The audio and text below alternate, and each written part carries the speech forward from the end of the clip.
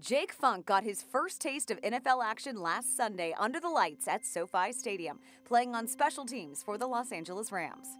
As of right now, I'm a core special teams guy, and then whatever.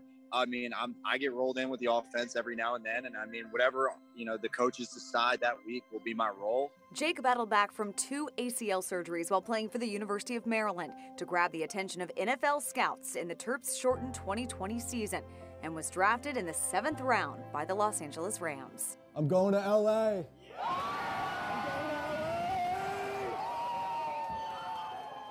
After making that 53-man roster, did a load kind of get lifted off your shoulders? Of course.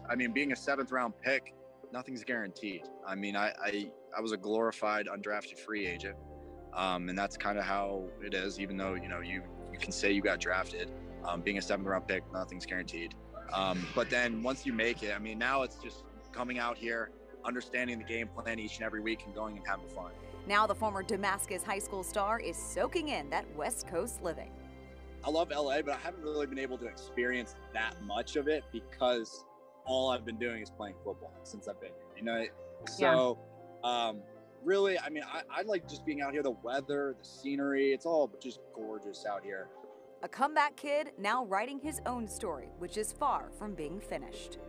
There have been a lot of people that have doubted me throughout the way, and it's just for me, it's just humbling to me because at the end of the day, I just proved to myself that I was right. Not that to prove that everybody else was wrong, but to prove that I was the football player all along that I knew I could be.